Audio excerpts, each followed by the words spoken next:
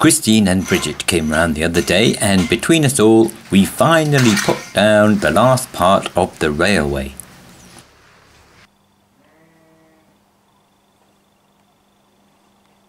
It's very simple, just angle iron set in concrete. But I still can't use it because there's a hole in the floor. I left this hole here deliberately to accommodate a turntable, so I can take a trolley right down the barn, or I can spin it by 90 degrees and take it into the plasma cutter room. There's a wooden form in there that I need to dig out first. It didn't want to come. I didn't have a plan at the time, so I'm having to figure something out in retrospect to suit the hole. Anyway, this is what I came up with. I'm going to use a disc of steel at the bottom of the hole and one near the top, and in between I'm going to use 22mm ball bearings.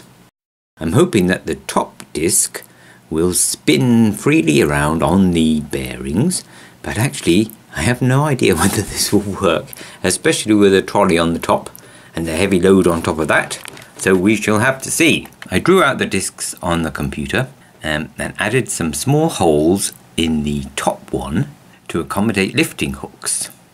Well, of course it's not going to work at all unless I can keep the ball bearings in place, so I also drew up a middle disc, one that sits between the top and bottom ones and keeps the bearings in place.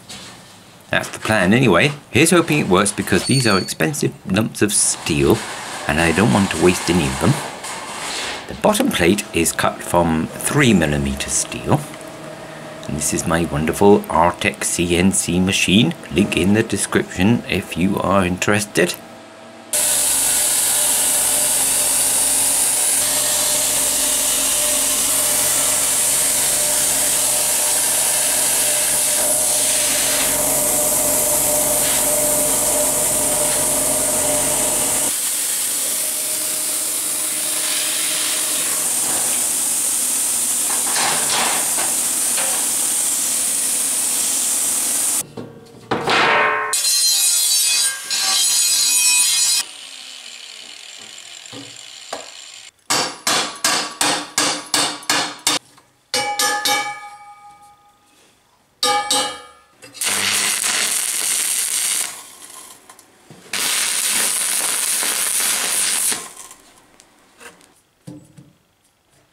I welded a piece of pipe into the centre and then just dropped it into the hole.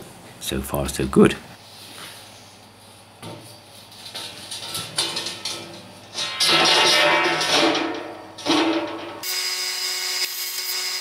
The middle plate shouldn't take any weight at all, so I'm using thinner steel for that. Just 1.5mm steel because it's much cheaper. I just hope it won't bend too much when I weld it. 18 holes for the ball bearings and one for the centre pin.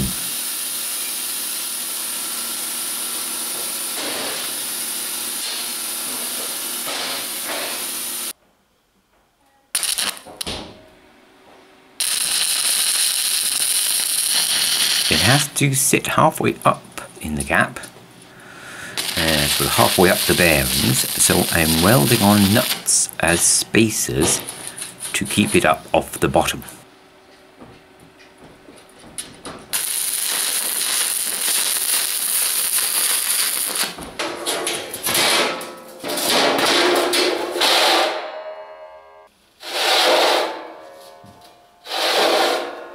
So far so good.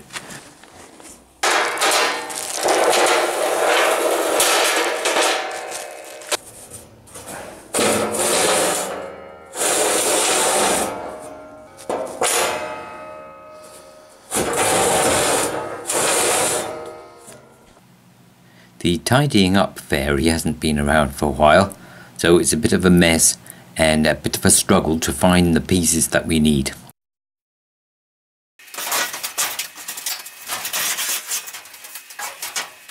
The top plate is simpler because it's just a plate with a hole, but I want it to be more rigid, so I'm using 6mm steel. This is the thickest steel I've cut with my machine so far, and it's very heavy and it's expensive. and unfortunately the first cut went horribly wrong. The electrode burnt out halfway through and the cut was terrible. But I replaced the tip and the electrode and the heat shield, which was wrecked, and the next cut went perfectly.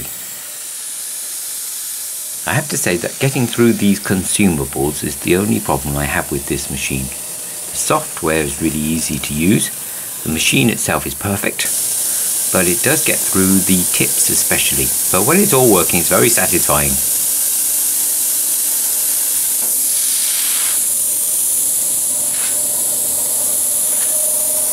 This is where the hooks come in handy. They just go into those little holes, and look, ooh, it's coming together.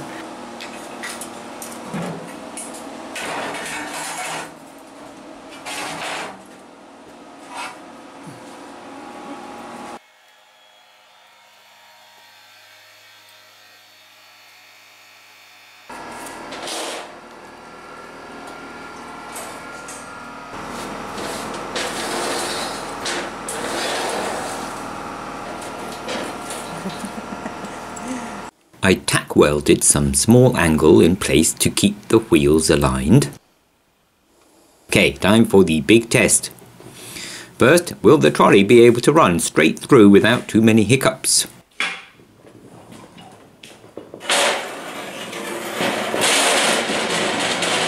Hey, great!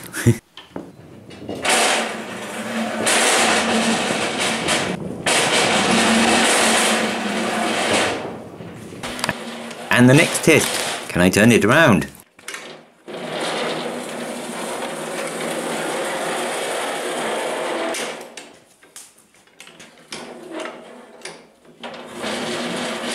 Yes, I can. And a quarter turn? No problem.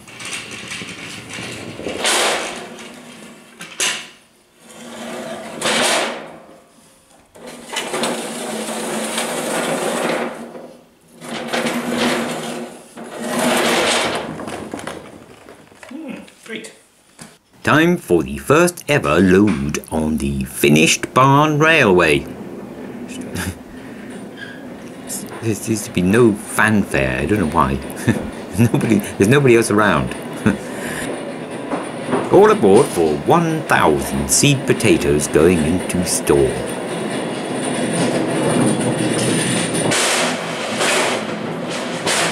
I like it.